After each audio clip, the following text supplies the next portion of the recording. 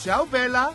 Hollywood brought star power to Italy for the Venice Film Festival, where Adam Driver and Patrick Dempsey were in high gear for their new racing drama, Ferrari. If you get into one of my cars, you get in the win.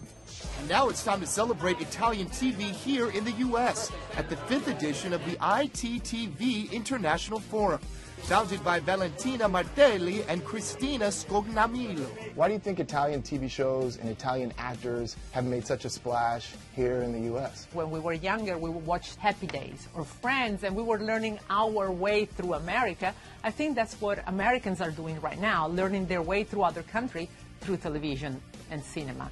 Things first blew up with Italian Netflix hits like Gomorrah, Suburra, and The Young Pope, leading to American shows like The White Lotus to capture La Bella Vita.